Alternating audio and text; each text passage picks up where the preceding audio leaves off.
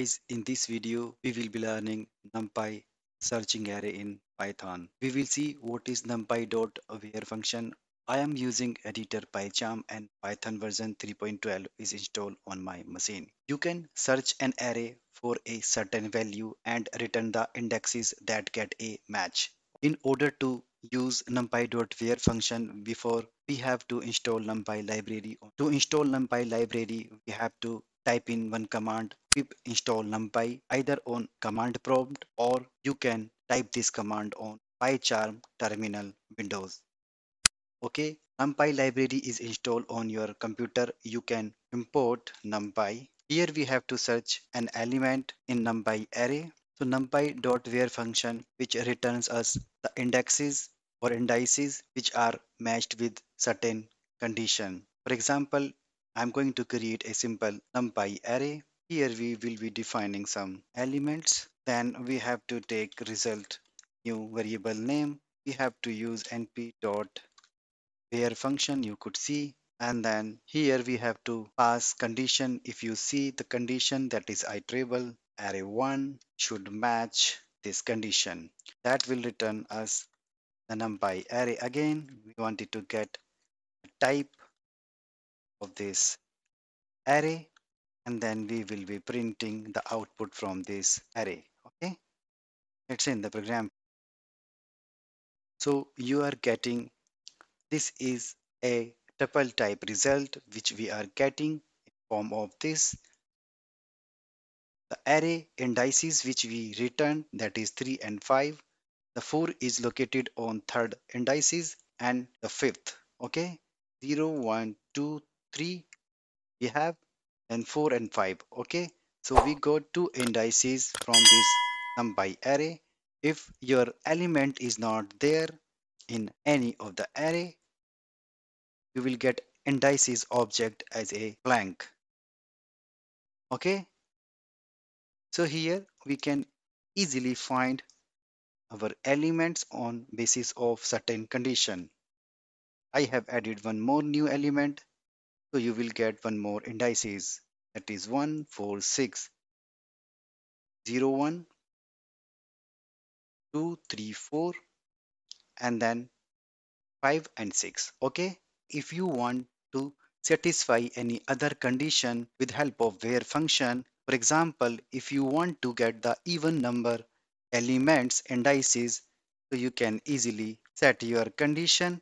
If you're in the program, so you will get only those elements, that is 0 1, then 2, then 4, then 6 and then 7. Okay, let's see how NumPy.searchsorted function works. This method performs a binary search in the array and returns the index where the specified value would be inserted to maintain the search order. Okay, let's say we have another array, new array we will be taking, and you have to take one more variable, search sorted function, and then you have to pass on your array2 where you are going to apply the filter, and then you want to get the indices of 7, right, where 7 is located. Okay, then we will be printing result 1, and even we will be getting the type of this object, right? If you're in the program, so you will get 1, right? 1 means 7 is located on the first position, 0 and 1. Okay, if you get 7 here, so then you will get different indices, that would be 0.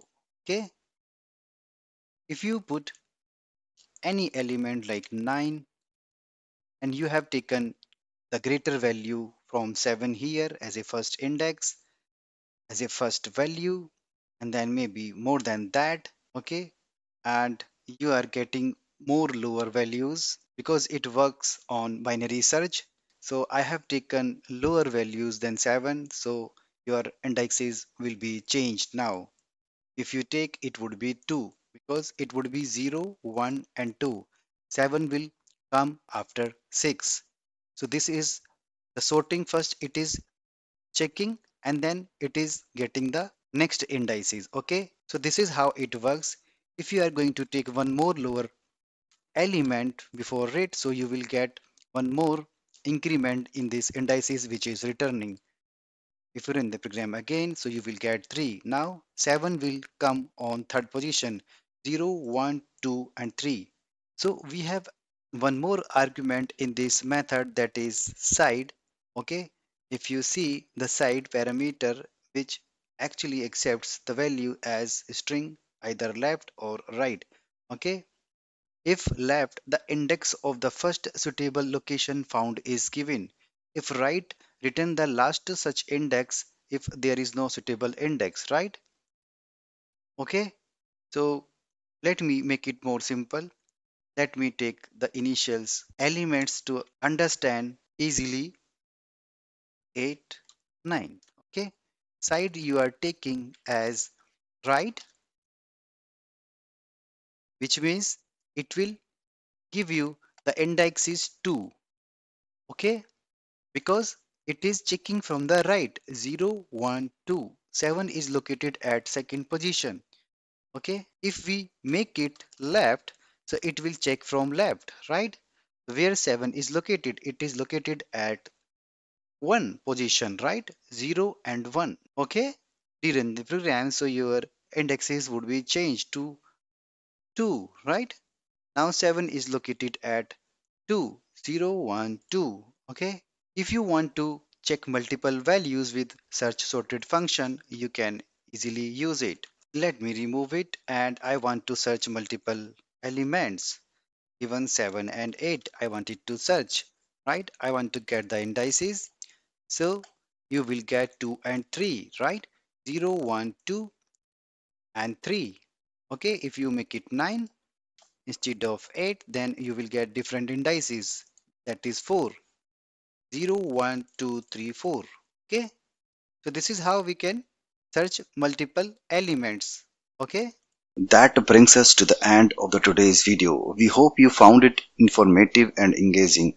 Don't forget to subscribe to our channel for more exciting content on all things tech related. Thanks for watching, and we will see you in the next video.